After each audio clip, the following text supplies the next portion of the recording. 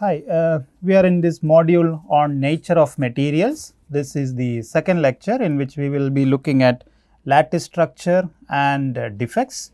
So, as you can see on screen, the electron configuration, bonding, etc. were covered in the previous lecture, and today we are going to talk about lattice structure and some of the defects in the materials. Okay. Now, these are some of the books which I used, as I keep telling, Mamlok and Zanussi, Callister, Ilsen and Domone's book. So, all these books and a lot of information from the internet have been used for making this module. Now, classification of materials can be done based on chemical bonds. For example, as you see here, the three major type of bond: metallic bond, covalent and ionic bond, and also covalent bonds alone. So, in the metallic bonds, of course, metals and the typical metals which we use in construction: steel, iron, aluminum, copper, etc. Okay. And also covalent and ionic bonds, they are mainly present in most of the inorganic or non-metallic solids like ceramics, and concrete is one very good example of ceramic material, bricks, glass, aggregates, all this. So, there in these you can see crystalline structure mostly, and then there are other type of materials which are mainly organic solids, where examples are asphalt, plastic, wood, etc., where we see random molecular structure. Again, one more thing I want to tell, even though we said crystalline structure, it is not that they are very well crystallized in nature, but more or less in general we can say they are crystalline in nature. Okay. Now, let us look at the metallic material, which is the focus on today's lecture now on, and then we will go into non-metallic materials later in the future lectures. So, in the metallic material, first let us see the process of solidification. How do we make metals? We get the raw materials or raw materials for making the metal, and then we melt them. So, increase the temperature so high so that the material melts, and then we allow that material to cool down.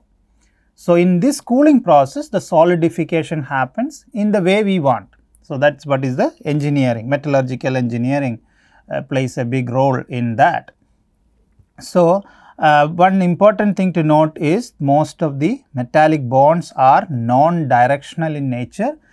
Why it is happening is because the crystal growth, when it happens or when the molten material is cooled down, or when the temperature comes down, what happens is crystal starts forming. Okay. And depending on the rate at which it is cooled, the way in which the crystals grow also matter. Okay. Or the size of the crystals, or the grains, which we will call later on, we will talk more detail about that. So, these grains are formed, that size and the size of the grains and the imperfections and many things inside the metal in the 3D space, that is heavily dependent on the rate of cooling and the temperature which we adopt, etc. Rate of cooling mainly. Now, what happens here is an example of titanium crystal bar. You can see it is a lot of crystals on this. These are all individual individually grown crystals, you can see there, and you can see the nature is different in the center of this thing, and as you go away from the center, like over here, it is slightly different. Next slide I will show you more detail on that. Now, here you can see how the cooling rate matters. Okay. So, the top picture on this slide is the cross section of an ingot, okay, or we can call it a rod, and on the bottom you are seeing the side face, or the cross section in the longitudinal face is what you are seeing in the bottom. Okay. So, if I am talking like this,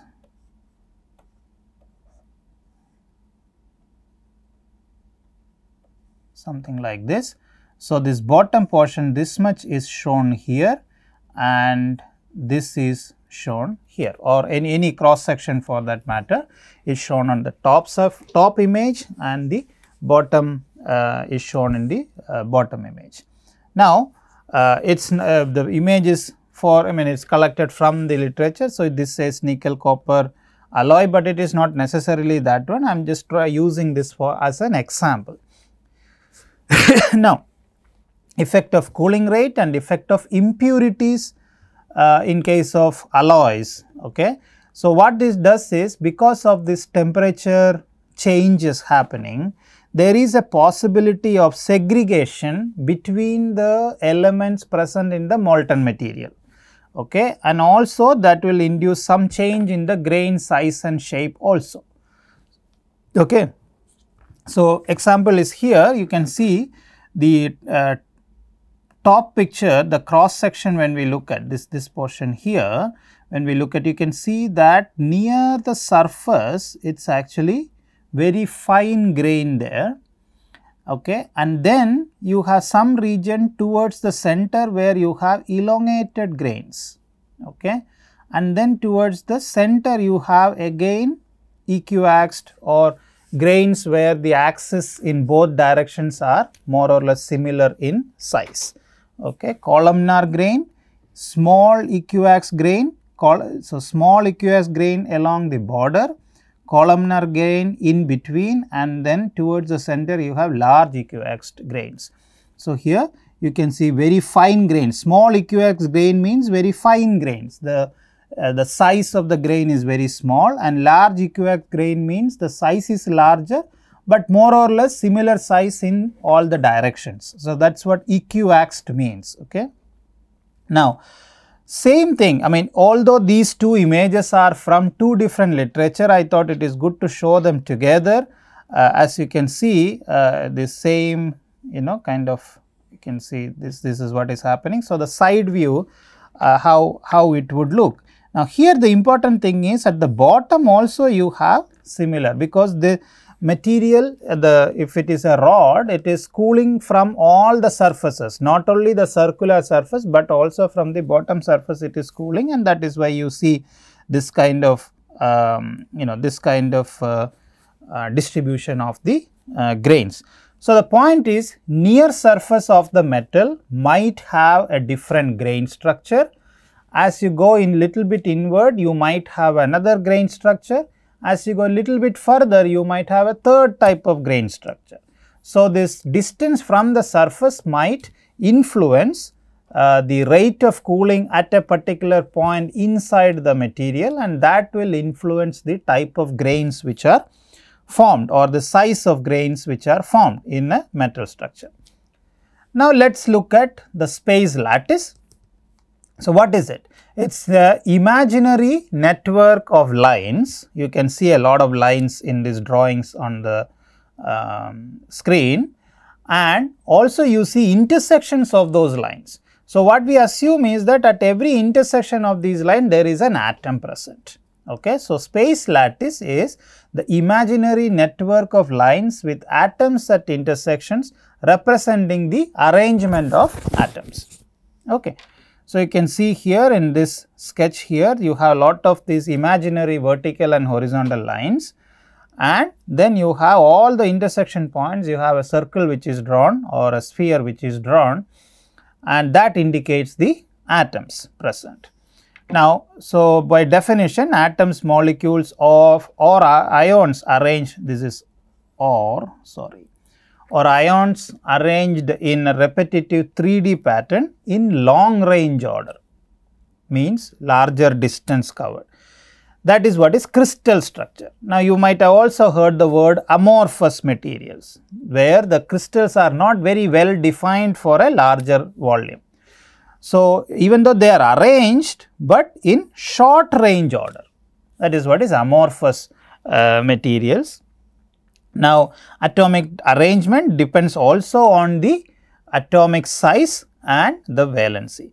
Now, we will talk about this unit cell here. You have this representation of the space lattice on the top right diagram, and each cubical region, or what that each unit cell, it is not necessarily cubic, but each unit cell can be explained in terms of their dimension of each of the corners, each of the edges, and also the angle between those edges. So, the angle you can say alpha, beta and gamma, and the dimensions are A, B and C, as you see in this sketch here. So, this is essentially what is the building block for any metal which we talk. Now, how many types of space lattice are there or identified? There are about 14 types of them. You might have studied this earlier also. You can see all of them are shown here. More detail on this, these pictures I am taking from the internet, so that it is easy for you to visualize things in a more easy manner. So, you have triclinic, monoclinic, orthorhombic, rhombohedral, tetragonal, hexagonal and cubic or isotropic.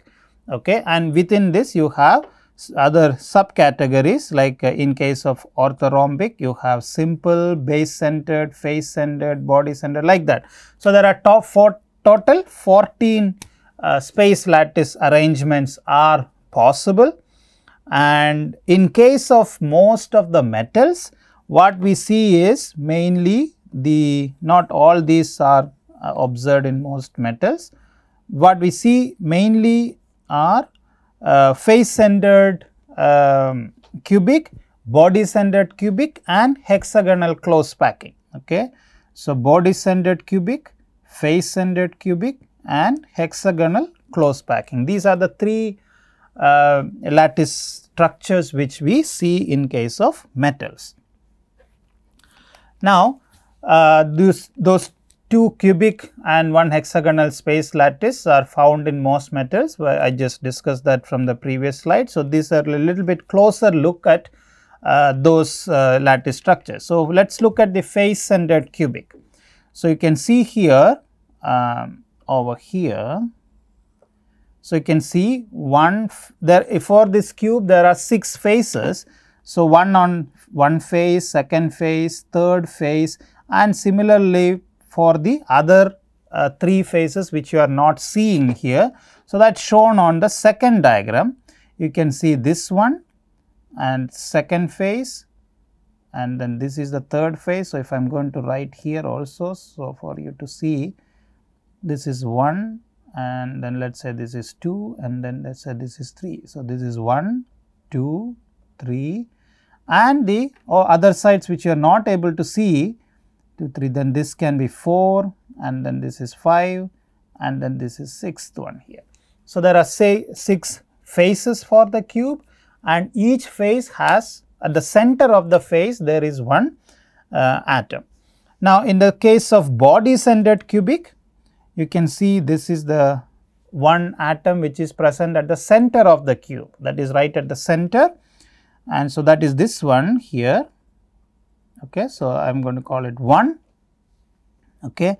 Now, it also has atoms on the corners, that is 1, 2, 3 if we call, so that is 1, 2 and 3 and 4, 5, 6, 7, 4, 5, 6, 7 and then of course, there is a 8th one there which you do not see in the first image.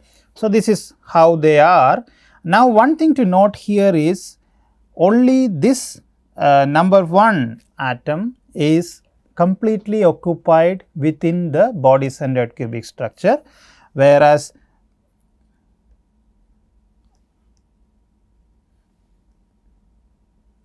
I made a little mistake here. So, it is okay. I am going to call this one as 0, so that it need not be written again. The 0th one is at the center and all others are in the corners. Okay. So, you can see that this 1, 2, 3, 4, 5, 6, 7 and 8. So, they are all not fully occupied by the same cube. Now, in case of HCP, again you have similar type, but it is not in the shape of a cube, but you have the section is like a hexagon in nature. So, next one. Now, there are two parameters which are very important when we talk about this lattice structure. One is coordination number and the other one is atomic packing efficiency, that we will talk in the next slide. So, this slide let us focus on coordination number. It is also known as ligancy, whereas each ligands are atoms that are bonded to the central atom. Okay. So, that is how it is counted, the coordination number is counted. So, what is coordination number? It is the number of nearest neighbors for a central atom. Okay. Now, for case of FCC, that is the first one here, this one here, for the case of FCC, this coordination number is 12. How do we calculate that, or how do we get that number? So, as you can see here, if this portion here is the FCC structure and this is continuing, the remaining on the right side, this is like continuing the next unit cell. Okay. So, if this is the one of the unit cell, I can say one, if this is the central atom which I am considering, that central atom has these 4, 1, 2, 3, 4, these 4, that is 4 here, and then this and this, that is another 4, that is another 4, and then these 4 plus 4, that is equal to 12. So, it has 12 nearest neighbors. So, okay. So, that is what is coordination number for FCC is 12, that is how we get that. Now, for BCC, you can say similar way, you can for this as a center atom, if I am considering, I have these 4 and then I have these 4, that is 4 plus 4 is equal to 8. Okay. That is the coordination number for BCC structure, and if you take HCP structure, the coordination number is going to be, let us say if you consider this as a central atom, okay, that will have another 6 atoms on the other side, and that will again form 12. Okay. So, this is how the coordination number is calculated. Now, if you look at the atomic packing factor for lattice structure, so this is dependent on the equivalent number of atoms associated with each unit cell and atomic radius. So, you can see here FCC, for FCC it is 0.74, for HCP also it is 0.74, and BCC it is 0.68.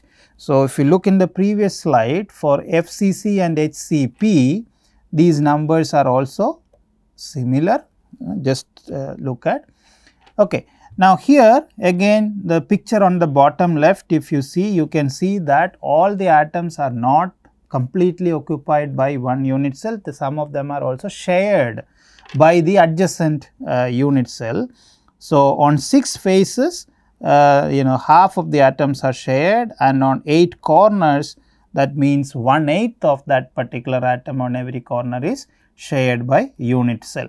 Now, then what you do is you calculate kind of the total volume of the unit cell and the volume of the atom, the share of the atom within that unit cell. Okay. So, if you total so then when you divide that volume of atoms in the unit cell and the volume of the unit cell, if you divide that by knowing what type of the atom, so you know the radius of each, you know what is this distance here, and you know what is this distance also.